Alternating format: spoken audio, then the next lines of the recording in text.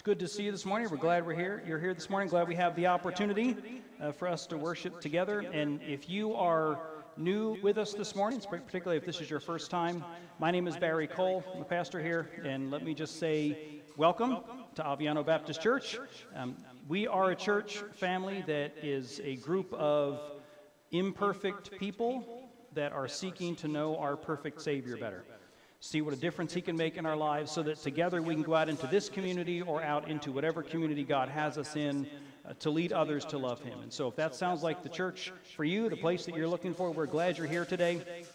Let me draw your attention to a couple of announcements. Oh, one other thing, if this is your first time with us, you should have gotten one of these when you came in. And it'd be in better shape than this one because I've been carrying this around in my pocket for the last 2 weeks. But you should have gotten one of these when you came in. It just says, tell us about yourself. So fill it out. Help us get to know you a little bit. There is an offering plate at the back of by both exit doors. And feel free to drop it in there on the way out of the service after the service today. On the back of that, by the way, this is for everybody, not just first-time guests, it says prayer requests. And so if there's any way that we can be praying for you, grab one of these. They're out in the Welcome Center. I put a stack of them on the baptistry as well.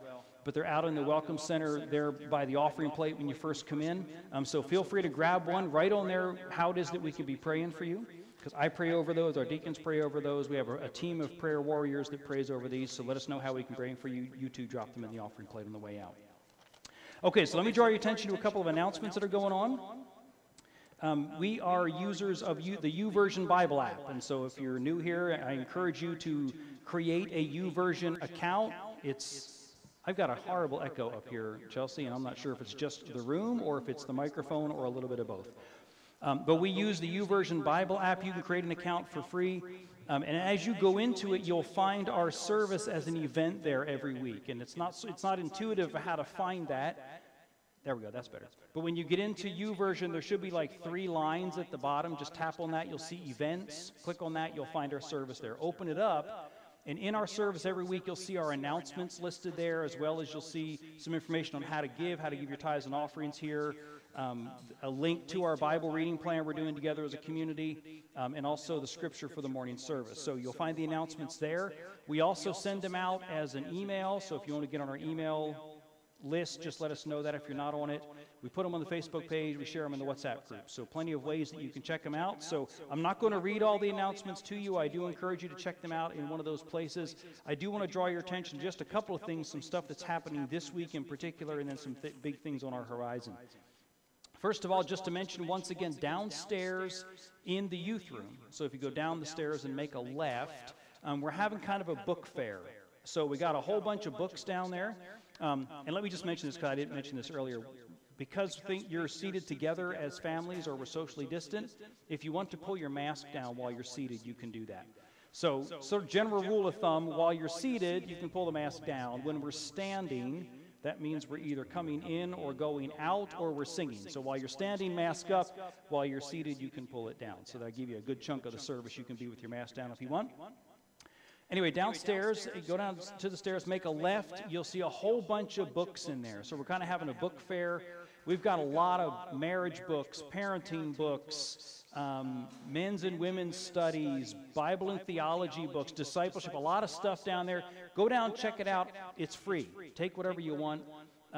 We just need to pare down before we move. We are moving to a new facility in December, if you're new with us, just so you know that. But we're trying to pare down before that happens. So go down there, check it out. If you were here last week and you went down to check out the book fair, I may have locked you in the building. I'm not going to do that. I promise you I will not do that today. So if you go down to the book fair, I will not lock you into the building today. So check that out after the service. Also, Awana registration has opened. And so if you want to get your kids in Awana, you can do that now. On the Facebook page or on the website, avianobaptist.church, you'll find the registration link for Awana. All the registration has to be done online, so check it out if you haven't signed up your kids for Awana yet. It will start on the 13th of September. That's the second Sunday in September. And so check that out. Awana at avianobaptist.church. That's the email address to contact Penny Bird, our Awana commander. Ladies Lift is coming up this week. Ladies in Fellowship together on Friday at 11 o'clock at the bowling alley. It's going to be a little competition, friendly competition, so you'll find information on how to sign up for that on the church Facebook page, so just know that's coming up. And then the last thing I want to say before we have two very special announcements, one from our children's ministry director, one from a new couple that's going to be leading our youth group. Woo, we're super excited about that. But before we get to that, I just want to mention I put a video on the Facebook page this past week talking about our fundraiser, our church fundraiser. We're in the season, I just mentioned a moment ago, we are moving to a new facility on the 1st of December. And there's a lot of work that has to be done to that building that we are paying for a portion of it, not all of it.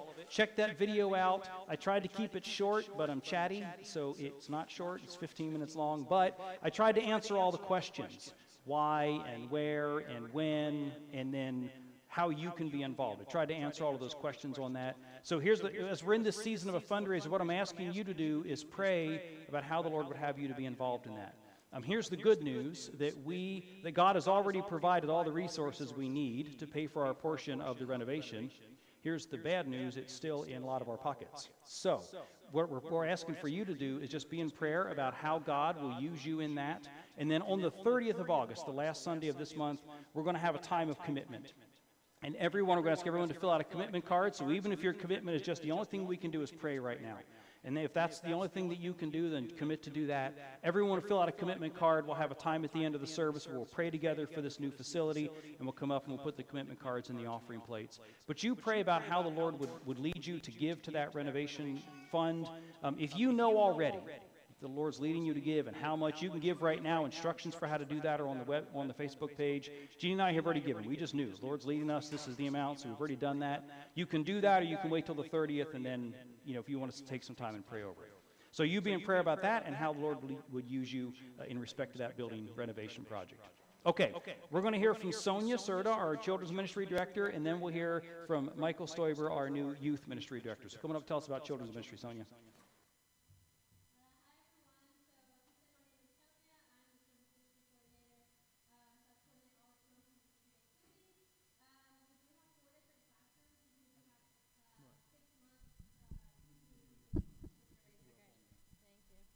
So we have 6 months to 5th grade. So we do have 4 different classrooms. We have nursery, preschool, K through 2nd, and then 3rd to 5th. So that being said, we do need volunteers.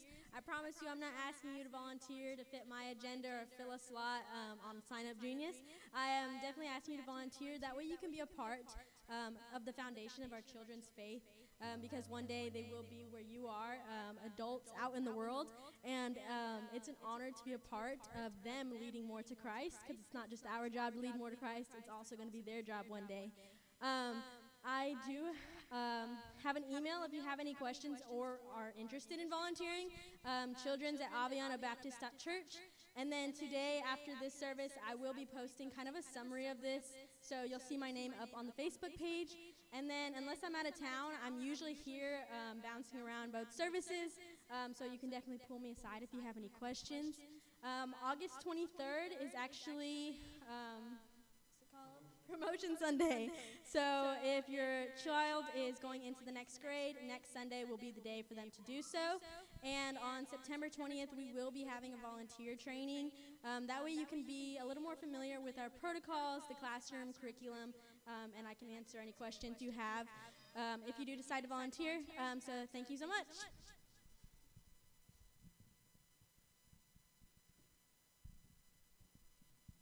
Good morning, everyone. Michael Stoiber, Natasha is my wife, and we're going to be taking over the youth ministry. We're going to be teaching grades 6 through 12 at the second service at 10:45 down in what is currently the cry room. It will become the youth room. We're going to be going over answers in Genesis, going over defending your faith and cementing yourself in your faith.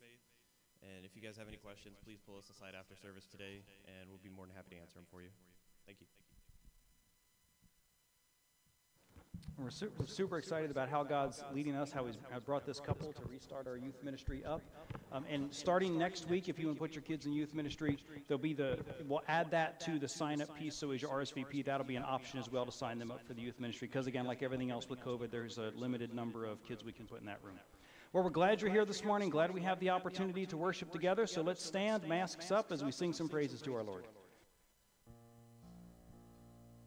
All right, good morning, everybody. I'm Matt, this is Liz, that's Mark. We're just a small small segment of the Aviano worship team. Since everyone else is plugging their stuff, I'm going to plug a couple more things, little bonus announcements for you today. If you like to sing, want to come up and sing with us, please get with me or Jeannie in front. If you play an instrument, even better. Once again, come see us. We'll get you plugged in. Also, even more crucial than worship team is the audio-visual in the back.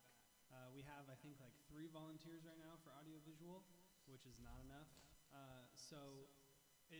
Even if you're not technologically gifted, that's okay. It's very easy. We try to make it as foolproof as possible. Just get with Jeannie or get with Chelsea in the back. She's at the sound booth right now, and they will hook you up. Anyway, so that's my spiel. Before we get started in worship, please bow your heads and pray with me. Dear Heavenly Father, we thank you for this day. We just thank you so much for this time together where we can come and get to know more about you, Lord. We pray for Pastor Barry, that you speak through him and the word that he brings.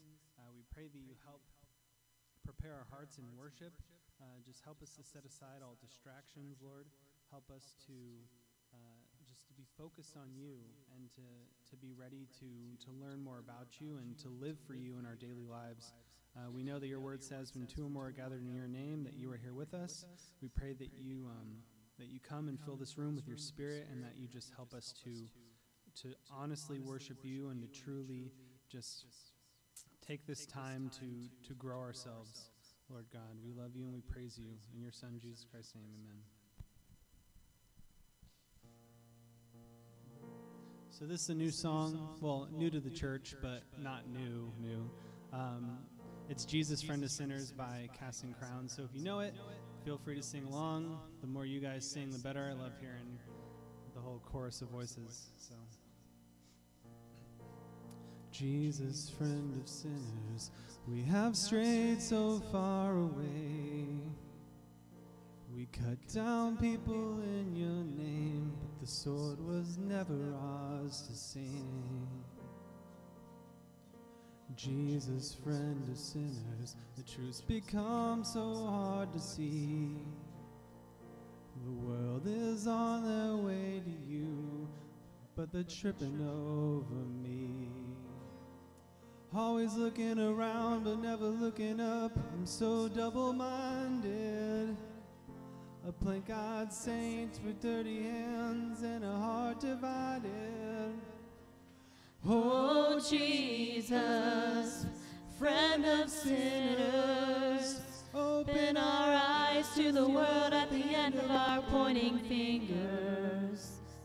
Let our hearts be led by mercy. Help us reach with open hearts and open doors. Oh, Jesus, friend of sinners, break our hearts for what breaks yours.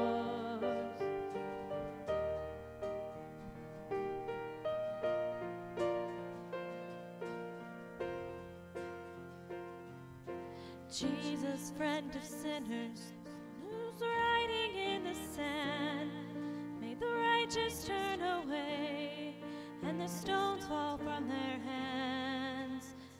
Help us to remember we are all the least of these. Let the memory of your mercy bring your people to their knees. Nobody knows what we're for, only what we're against when we judge the wounded. What if we put down our signs, crossed over the line, and love like you did? Oh, Jesus, friend of sinners, open our eyes to the world at the end of our pointing fingers. Let our hearts be led by mercy. Help us reach with open hearts and open doors. Oh, Jesus, friend of sinners, break our hearts for what breaks yours. You love every lost cause. You reach for the outcast, for the leopard and the lame. They're the reason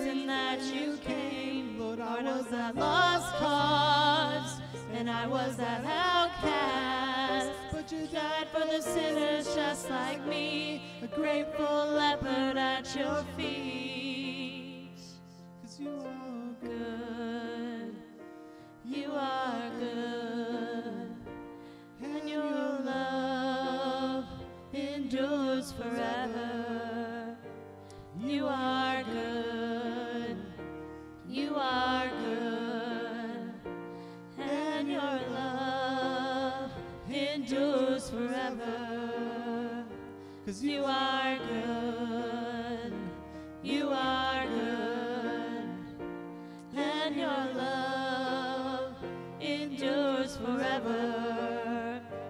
Oh Jesus, friend of sinners, open our eyes to the world at the end of our pointing fingers. Let our hearts be led by mercy. Help us reach with open hearts and open doors. Oh Jesus, friend of sinners, break our hearts for what breaks yours. And I was the lost cause, and I was an outcast. Yeah. You died for the sinners just like me, a grateful leopard at your feet.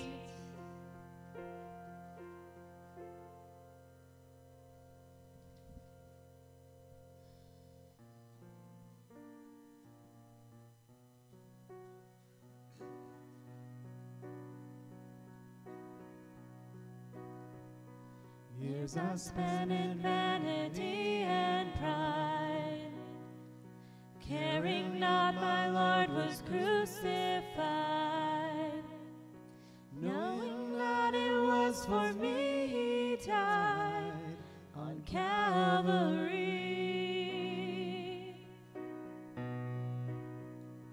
By God's word at last my sin I learned, then I trembled at the law I spurned, till my guilty soul imploring turned to Calvary.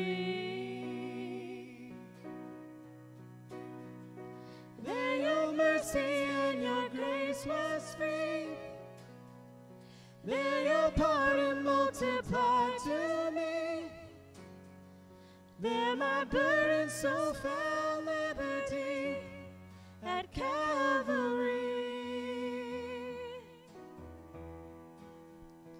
Now I've given Jesus everything, now I gladly know him as my King. Now my raptured soul can only sing of Calvary. There your mercy and your grace was free, there your pardon multiplied to me, there my burden so found liberty at Calvary. Calvary. Oh, the love that drew salvation's plan, oh, the grace that brought it down to man, oh, the mighty gulf that God did span at Calvary. There your mercy and your grace was free, there your pardon multiplied to me, there my burden so found liberty at Calvary. One more time. There your mercy and your grace was free, there your pardon multiplied to me, there my burden so found liberty at Calvary. There my burden so found liberty liberty at Calvary. You may be seated.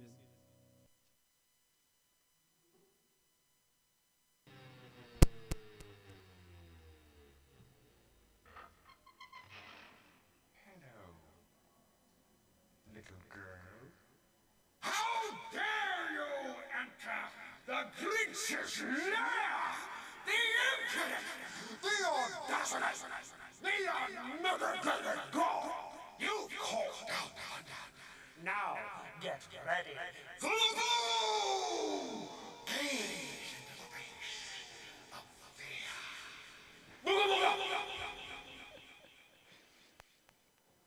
I'm sure y'all have seen that movie. It is one of the absolute favorites in our home. And I love the way that the end of that, gaze into the face of fear, and it's echo, fear, fear, fear, fear. And we giggle at that. Our family, we're movie quoters. Now, if you may not have known that about us. We could have entire conversations between my wife and I, between us and our kids, and not speak an original word. The entire thing will just string movie quotes together. That, I think, is my favorite scene in that movie, and it gets quoted over and over and over again. And we giggle about it. You know, it makes us laugh just a little bit to see the Grinch and Jim Carrey, that living cartoon, playing out that role. And just that scene makes us giggle a little bit. But if you are struggling with fear, and if fear is something that's a reality in your life that you deal with on a regular basis, it's no laughing matter. And it's nothing for you to giggle at. And there's a right kind of fear and a wrong kind of fear. There's a good kind of fear. There's that kind of fear that keeps us from swimming with sharks. That's good fear. There's good fear that keeps us from going up to that bear cub in the woods, even though it's cute and fuzzy, and going up to pet it. That's good fear that keeps us from doing that. But there's a kind of fear that can make us shrink back. You know, those moments when we should take a stand for Christ. We should trust Him, and we know, but we doubt and we fear. That's the bad kind of fear. And it causes us to become ineffective witnesses for Him. And worse even than that, not just ineffective witnesses, but we cease to fulfill the purpose that He saved us and left us here to do often because we give in to fear. Now, we're continuing in our Heroes of the Faith Bible study series. We've been doing this for the last several weeks now, so join me this morning, 2 Timothy chapter 1. That's where we're going to be this morning. I talked about it very briefly last week, this letter of 2 Timothy. Chelsea, I think I'm still getting an echo, or I'm getting one again. I don't know. I sound a little more like the Grinch. Gaze into the face of fear. A little more echo up here. I talked a little bit about 2 Timothy last week, and these are the last known written words of the Apostle Paul. In fact, he says over in chapter 4, that's much better. I don't know what you did, but that's much better. He says over in chapter 4, he said, I'm being poured out as a drink offering, and my time of departure is at hand. It seemed to me that as Paul wrote this letter, that he knew his execution was going to happen any time now. And there's something in him that said the very last thing, or one of the very last things that I need to do is to fire off a letter to Timothy. And so that makes it important, instructive for us. By this point in time, Paul and Timothy have known each other probably around 15 years. We don't know the timing exactly. Paul first encounters Timothy on his second missionary journey. Acts chapter 16, he encounters Timothy. He's a young believer there. And from that point forward, when 2 Timothy is written, Paul's second missionary journey, so probably the early 50s AD, 52, 53, probably somewhere around that neck of the woods. 2 Timothy is written mid to late 60s, 66, 67 AD, somewhere around there. About 15 years they've known each other. They've developed this relationship over the course of time where Paul refers to Timothy as his son, his child in the faith. That's the kind of father-son relationship that they have. And so what we see here in 2 Timothy are Paul's final instructions, his final encouragements to this one that he has invested himself and poured himself into as a mentor for the last probably 15 years, and the very last things he wants to say to him. His final instructions, his final encouragements to Timothy. And one of the things that he makes sure he mentions in this letter is Timothy's ongoing struggle with fear. And I don't think that Timothy is alone in struggling with fear. Maybe you're here this morning and that's your issue.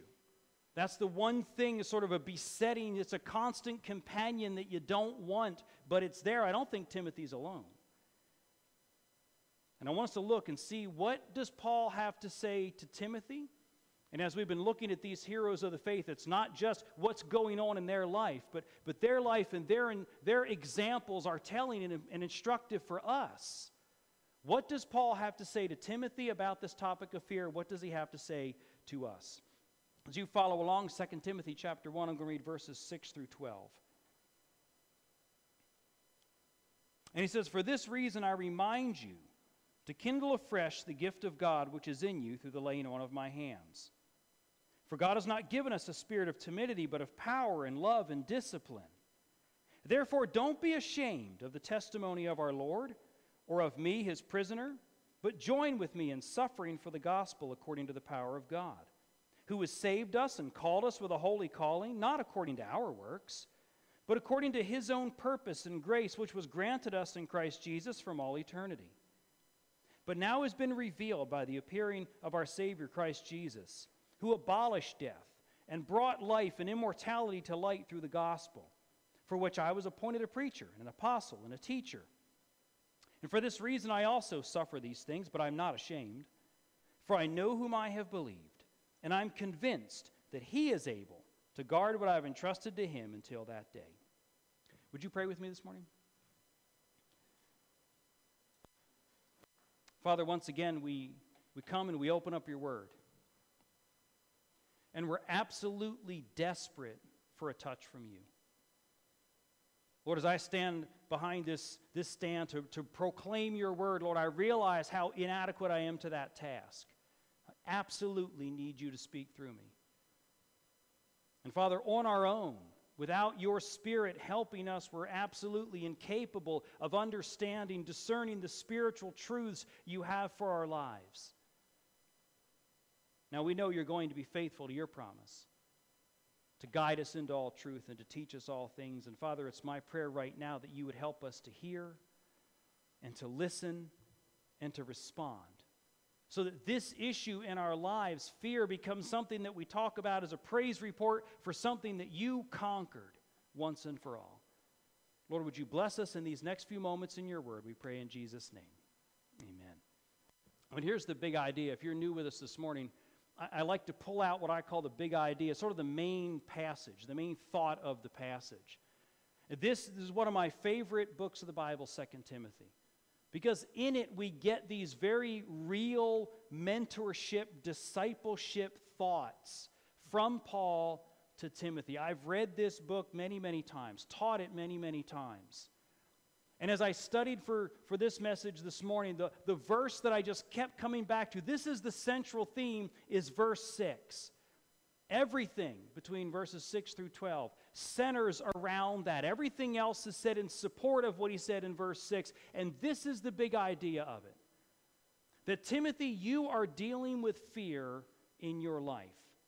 And here's the remedy. Here's the answer. Here's the response. Continually tap in to the power of the Holy Spirit. As believers in Christ, you and I have the Holy Spirit. That moment you repented of sin and trusted in Christ, he gave you the gift of his Holy Spirit. And he said, you want to experience victory. Continually tap into the power of the Holy Spirit so you can overcome fear and live boldly for Christ. That's the big idea, I think, of these verses, verse 6 through 12 of 2 Timothy chapter 1. And what I want us to do this morning is just kind of take a look at what Paul has to say to Timothy about fear and how he should respond to it and how he can overcome it, what he ought to do about it. First thing, though, he kind of lays out, I think, for Timothy the cause of fear. You know, it's a reality that every one of us who are saved have the Holy Spirit of God within us. And so it begs the question, doesn't it? What do we have to fear? Why would we ever fear? And I think Paul lays out for Timothy the cause of it. There's some root causes here that are feeding that are linked to it. And one of the things that Paul talks about, that Timothy's fear is fed by what I'm calling spiritual drift. Drift is a biblical term. It's a biblical concept. It describes what happens in many believers' life, what I believe was happening in Timothy's life, this idea of drift. The Hebrew writer says this, Hebrews chapter 2, verse 1. For this reason, we must pay much closer attention to what we have heard so that we don't what? Drift. You know what drift is? It's when you just sort of are floating along in your spiritual life, right? You're not really spending time in the Word of God on a regular basis, you're just kind of going along. And you say, well, I don't really have time to read the Bible today. I'm a little bit tired, a lot of things going on.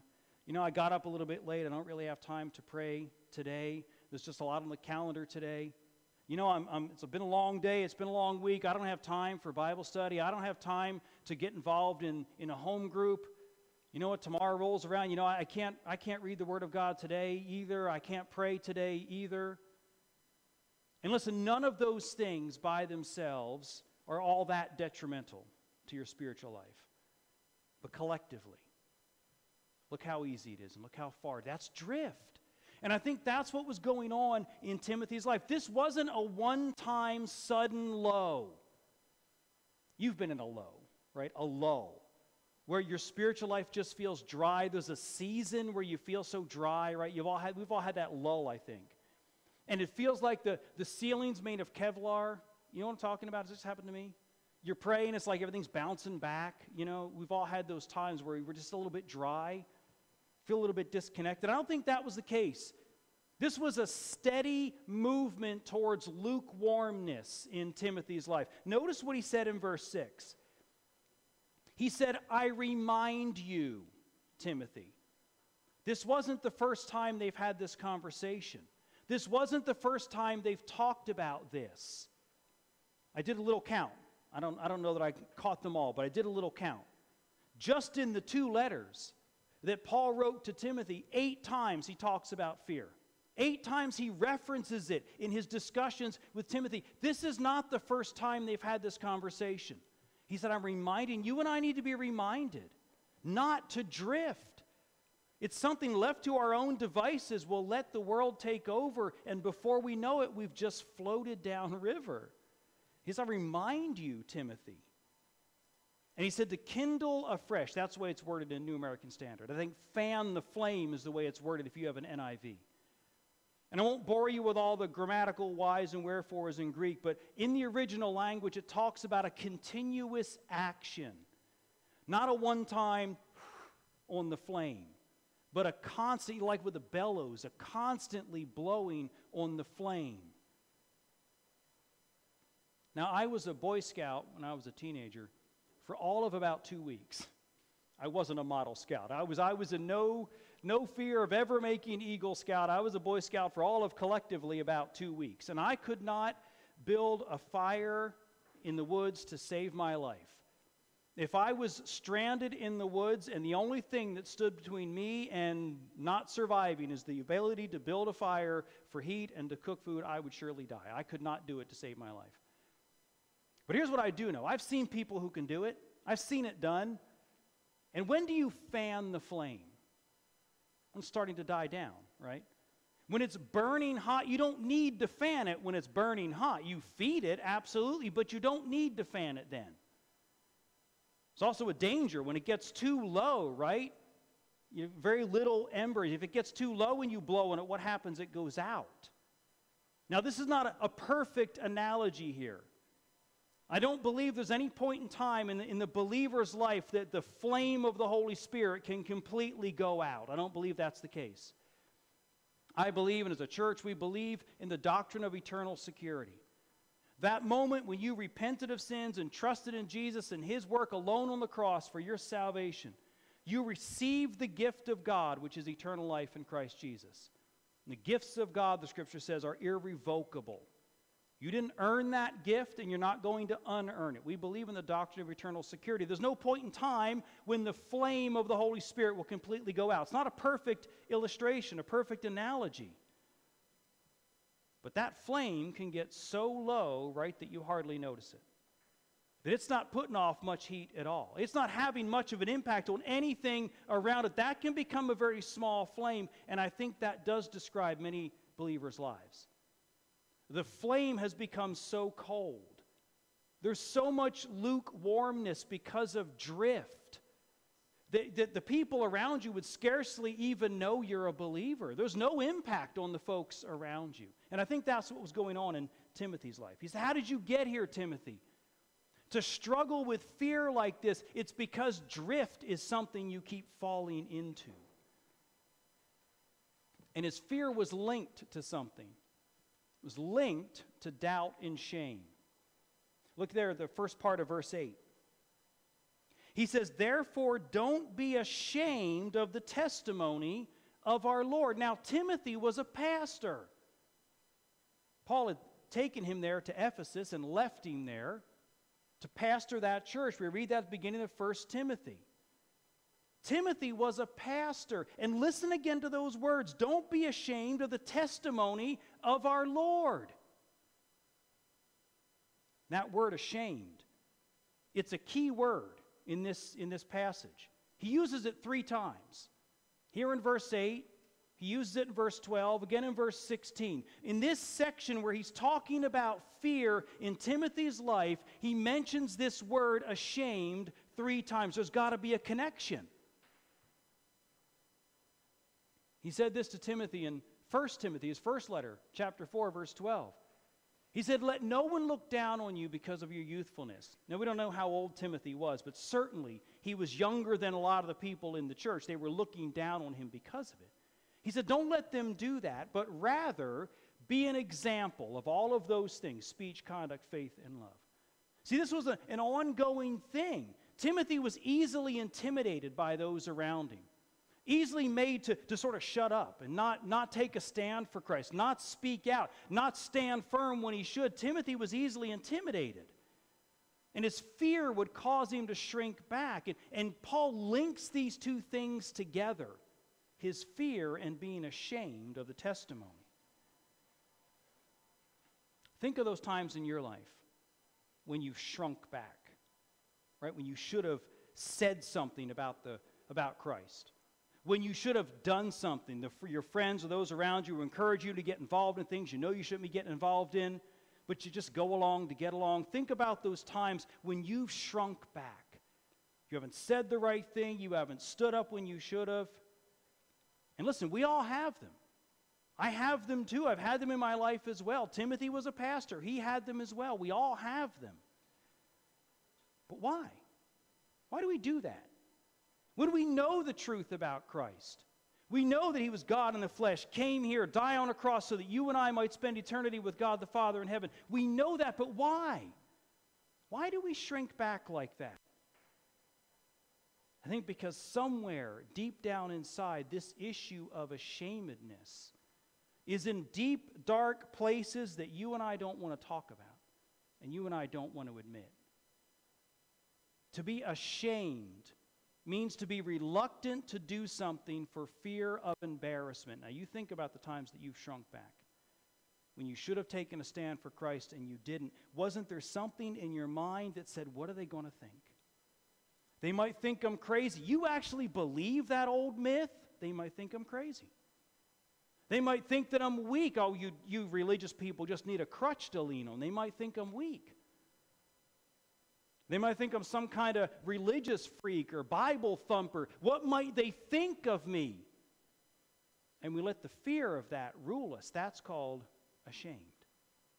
And at the core of those times when we shrunk back, that's exactly what's going on somewhere in here in places we've not yet identified. And he says to Timothy, your fear is fed by this drift, and it's linked to these issues of doubt and shame.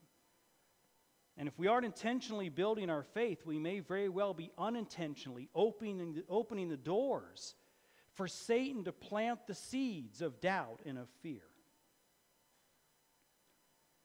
When I was growing up, my dad was a tremendous man.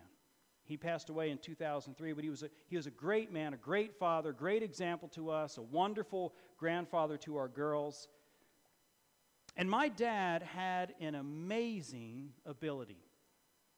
He could take any car, no matter what condition that car was in. My dad had this amazing ability to take that car and turn it into a total pile of junk.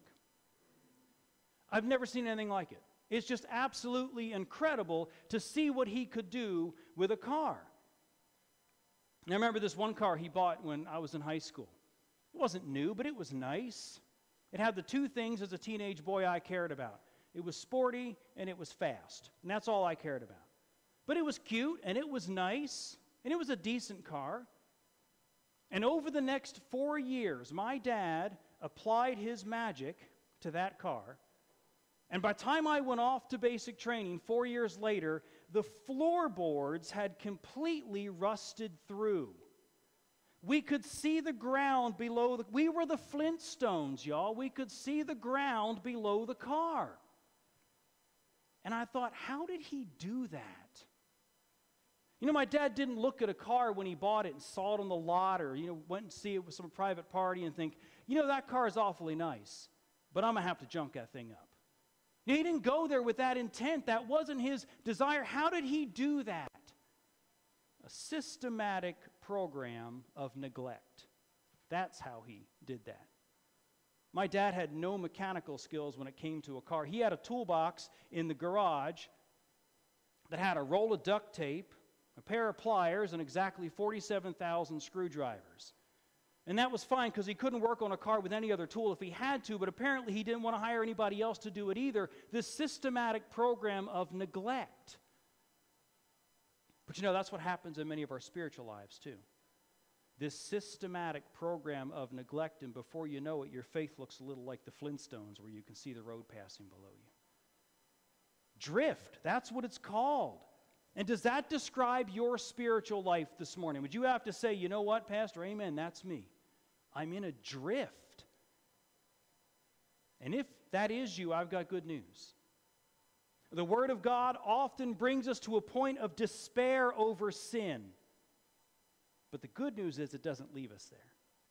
Paul lays out the problem for Timothy, but he also lays out the solution. I'm not just going to leave you there, Timothy. I'm just not going to bring up the problem and then let you go. There's also a solution. Look at the last part of verse 8. He said, but join with me. Now, but means we're sort of a change in direction. This is going on, but that. A change in, here's the problem, but here is the solution. But join with me in suffering for the gospel according to the power of God. Listen, sometimes the problems that we have in life, big problems, complex problems, sometimes the solution's really not that difficult. Hard problems, sometimes it's easy answers to hard problems. I saw this on Facebook yesterday, and I thought, how fitting for this message. I just had to solve it. I'll just leave that up there for a second. Sometimes the easiest way to solve a problem is simply to stop participating in it. Stop allowing it to be a problem. Sometimes the complex problems in our lives have some of the easiest solutions. And he says, Timothy, listen, you feel powerless? So when you're in fear and overcome by fear and afraid of something, you feel powerless, right? If I knew I could defeat this thing, then I wouldn't be afraid of it. He said, you feel powerless, Timothy? Here's the simple answer. Tap back into the source of power that God has already given you. There's the simple answer. Verse 7 and 8, he uses the same word. Power is how it's translated into English. It's the Greek word dynamis. You can hear what English words we get out of that. Dynamic, dynamo, dynamite. Those are the words we get out of that. It means overwhelming, explosive power. He said, this is a complicated problem. This is a big issue in your life, Timothy, but the solution's not that difficult. God has already given you the power. See, listen, we're powerless to overcome fear on our own. But God, through the Holy Spirit, has provided us with all the power that we need. I'm amazed to watch him at work and see how he lines things together. Twice this past week, I've been involved in small groups that were talking about compromise and the problems that that brings, and talking about how to respond and how to overcome that. Once in the pastor's Bible study on Tuesday night, we're doing a series right now called What Does the Bible Say About? It's a question and answer series, so you're filling in the blanks. And this past week we were looking at what does the Bible say about how to represent Christ in the workplace. And the first place we started was this idea of no compromise, not compromising our faith. And we talked about compromise and the destructive power of it. Thursday night at the men's Bible study, we were studying Samson. This man who's incredibly strong physically, yet incredibly weak spiritually. And one of the problems Samson had was compromise. And I just couldn't get over how he links these things together. One of the things we were talking about Samson, was why is it so important that we admit our weakness? Why is it so important for us to embrace that? And here's the thing. Because fear and pride will keep you from acknowledging it. Fear and pride will cause you to say, I got this. I can handle this. I can handle anything. That's what fear and pride will tell you. It'll keep you from acknowledging your weakness. And listen, you won't reach for His power as long as you think you can handle it. As long as you think you're strong enough to overcome anything in your life, you will not reach for the power of God. But here's the simple answer. God has already put in us the explosive, overwhelming power to deal with anything, to overcome fear. 2 Corinthians chapter 12, Paul said this, His power is made perfect in our, you can probably answer that, in our weakness. That's when we most realize the power of God in our lives. Listen to Romans chapter 8, verse 11.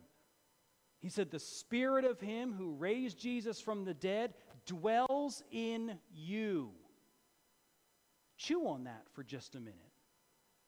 That the power that gave life to a dead man lives in each of us as a believer in Christ.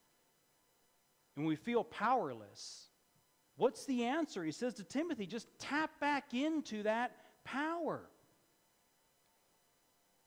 We have to embrace our weakness, recognize our need for it.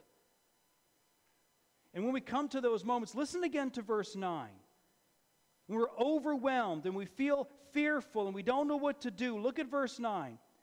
He said, God has saved us and called us with a holy calling, not according to our works, but according to His own purpose and grace, which was granted us in Christ Jesus from all eternity. Listen, allow that to encourage you in those moments.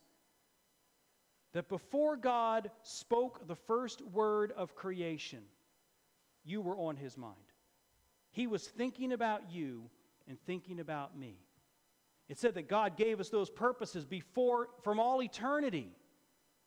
Before He spoke anything, He was thinking about you. And how was He going to wire you? How was He going to gift you? How was He going to equip you? Where was He going to place you for such a time as this? Think about that in those moments. When you feel overwhelmed, when you feel powerless, you say, God, I'm not sure why I'm here. I'm not sure I can handle it. To know that He thought about that moment from before He even created the universe. And let this encourage you. Verse 10. But now that has been revealed to us by the appearing of our Savior, Christ Jesus, who abolished death. So there is one problem that man has not yet figured out how to conquer. That is the issue of death. And the one thing that man has not been able to conquer yet is the one thing that Jesus conquered. And listen, if He can conquer this, which is way up here in your life, He can conquer and abolish death, whatever it is that you're afraid of. Whatever it is has got you down, whatever it is that you feel overwhelmed by, if he can conquer this, the one thing that no man has ever been able to figure out how to conquer, he can deal with that thing in your life. He can deal with that. Got a little off in my slides here. Let me back up and get to where we should be. Jesus conquered death so he can deal with the situation in your life. It's a simple solution, a simple answer. But we often make it a lot more complicated than it is. Listen, when you feel powerless, simply tap back in to the power that God has already given us. Because here's the thing, there is the real possibility of victory. You can live in victory once and for all over that fear. Once and for all over that doubt. You can live in victory. Look at verse 11. He said, I was appointed a preacher, an apostle, and a teacher. And for this reason I also suffer these things. He's suffering for the cause of Christ. But I am not ashamed. Listen, he links those two things together, you remember. He said, listen, one of the causes, one of the problems in your life, Timothy, is you fear because somewhere deep down inside you are ashamed. He said, I've conquered this. I am not ashamed. For I know who I have believed. And I'm convinced that he is able to guard what I have entrusted to him to that day. Victory is possible because our faith is in a person, not a program. It's not about learning more rules, learning more things. If I just follow all the rules better, then I'll finally live in victory over fear. Religion doesn't give us victory. Religion moves us in the other direction. Paul said this in Philippians chapter 3, verse 10. He said that I may know him. Not that I may know a set of things better, that I may know some facts better, but that I may know the person, Jesus Christ, better. Religion never saves. Religion brings guilt, it brings shame, it brings burdens to us. It stokes our fear, it doesn't relieve it. It says I'm never enough. I'll never get it right. I simply can't do it. That's what religion says to us. But a relationship with Jesus brings victory. And it brings victory because, as he said in 1 Corinthians 15, he's already taken the sting of death.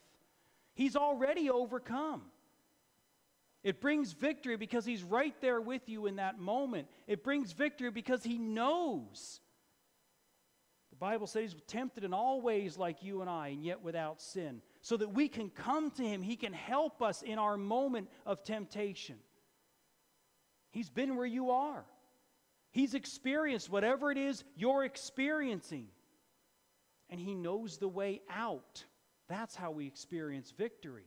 To look to him, to trust in him, simply believe that and embrace that. And he's proven his reliability over and over and over. One of the things we were talking about in the pastor's Bible study on Tuesday is how so often there is a gap between Sunday morning me and Monday morning me. And we can sit in this room and we read things like that Jesus has proven his reliability over and over. And on Sunday morning we say, yes, amen, and we believe it and we embrace it and we're all about it. And then the first challenge hits Monday afternoon, and what happens then? We question it and we doubt it. And there is this gap often between where we are, where our faith is on Sunday, and where our faith is on Monday. But Paul said, listen, it's not that I just know who I have believed in, but I am convinced of why I believe it. Now listen, Paul had seen Jesus over and over and over again come through. In shipwrecks, in imprisonments, in times when he was hated and mocked, when he was abandoned, when he was alone, and every single time he said, I am convinced. He writes this at the end of his life, looking back at all of that. And he says, despite all of that, maybe even because of all of that, I am absolutely convinced that he is able. He has proven himself and proven his reliability. And if you and I want to live in victory over fear, we come and face this giant, whatever it is. And we're afraid of it. And the doubt, Satan tries to bring up the doubt in our mind and say, can God really lance that? Has God really defeated that? See, he's proven it. I know who I have believed. I am convinced he is able. Now, how do you do that? Live in victory over fear. That sounds good from the pulpit, right, to say you can. But how do you do that? How do you make that a reality? How do you break a bad habit? Now, you can say to yourself, I'm just not going to do that anymore. You know, if you've ever tried to quit smoking, if that's something you struggle with, you tried to quit smoking. How many times did you just say, I'm not going to do that anymore? And you can say that about a bad habit. I'm just not going to do that anymore. But then a couple weeks later, you have to ask yourself, how's that working out for me? How do you replace a bad habit? How do you get rid of a bad habit? You replace it with a good one. You replace it with a new habit. We get into this habit of drift. Let me encourage you. Replace that bad habit of drift, of unintentional drift, with the habit of intentionally being a disciple that makes disciples. That's what Jesus called us to be. That's what he's called us to do. Be disciples that make disciples. Get plugged into that small group. Take 10 or 15 minutes of that time you would otherwise waste on social media or on video games at home, and use that for getting in the Word of God, getting into prayer with him. Intentionally build this discipline of being a disciple who's making disciples. Replace that habit of failing again because you were absolutely sure you could handle it this time. Replace that habit with embracing your weakness and crying out, Lord, I am desperate for your power in this moment. And replace the habit of questioning him, relying on religion, with the habit of trusting, knowing and trusting the person of Christ and what he has done time and again, and what he'll do one more time. Listen, most of us can put on a pretty good face. You know, we've got the game face, the church face. You know what I'm talking about. Come to church on Sunday and everything's great. You know, people ask, how's your week? My week was great. Everything's great. You know, we put on a pretty good game face. And when it comes to fear and its devastating effects, particularly in a military audience, we're not going to admit I'm afraid of anything. No fear. I see that on people's T-shirts on the back windows of their car all the time. We put on a pretty good face when it comes to those things. But if you really want to live a life that isn't ruled by doubt, that isn't ruled by fear, stop drifting. Stop drifting. Tap into the power that God has already put within you. Now, of course, that's not possible if you're here this morning and you say, you know, I'm not certain that I know Christ. I'm not certain of the status of my relationship. But I can't look back at a time in my life and say, I know at that point in time I repented of sins and I trusted in him for my salvation. If you can't think of that time, and you're not certain, if you passed right now from this life into eternity, you're not certain where you would spend eternity. See, that's where it begins. You can't even begin to tap into that power without a relationship with Christ. Now, if you're here this morning, you've got questions about what that looks like in your life, and you want to talk to somebody about that, I'll be available after the service. I'm going to hang out right down front here. And you just come forward when the service is over and just say, I need to know Jesus. Simple as that. You don't have to have any grand theological statement, just that. And I'll be glad to talk with you and pray with you and introduce you to this one who can radically alter, radically change your life and radically change your eternity. Or maybe you are a child of God here this morning, but you're struggling with this. You're wrestling with this, and you just need to be encouraged. You need someone to pray with you. I'll be available to do that after the service as well. Or later on, reach out and touch me, pastor@avianobaptist.church, or hit me on Facebook Messenger, hit me up on WhatsApp. We're glad we had the opportunity to gather together this morning. It's good to see you all this morning. I know we have a week coming up, and you might say I'm a little bit concerned about the Sunday-Monday gap. No, I'll be praying for you. That you and I will have the ability, the presence of mind to tap into this power so that we can live boldly for Christ, not just in here where it's easy, but out there where it's hard. And I do hope you have a blessed week, and I want to just remind you of a couple of things before I dismiss our time and pray us out of here. Just to remind you of a couple of things. The book fair is going on downstairs, so stop down there and grab whatever it is that you want. I'll hang out here long enough to not lock you in the building afterwards. If you are a first-time guest with us this morning, welcome. We're glad you were here this morning.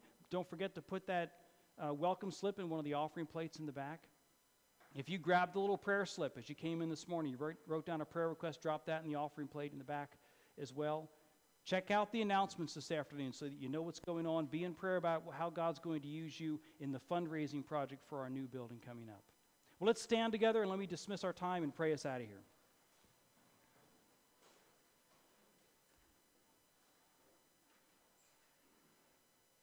Father, what an amazing God you are. You not only saved us, you gave us your Holy Spirit as your down payment for our inheritance. You gave us your Holy Spirit to equip us for the work that you have for us. You gave us your Holy Spirit so that we can have victory, power over these things in our lives like fear and doubt, shame. Father, I pray for those that are here this morning, those that were in the first service, those that are joining us via YouTube. And I pray that as we go through the day-to-day battle, yes, it is a battle of living for you, Lord, help us to just tap into your power, to experience it and be amazed like Paul was time and again for how you come through. And Father, I pray for the future that you've got for us here in Aviano, as you move us around as a military community, that we might be intentionally involved in making disciples wherever it is that we go out in the Aviano community this week. Lord, would you bless us now as we go from this place, as we dismiss from here, we pray in Jesus' name. Amen.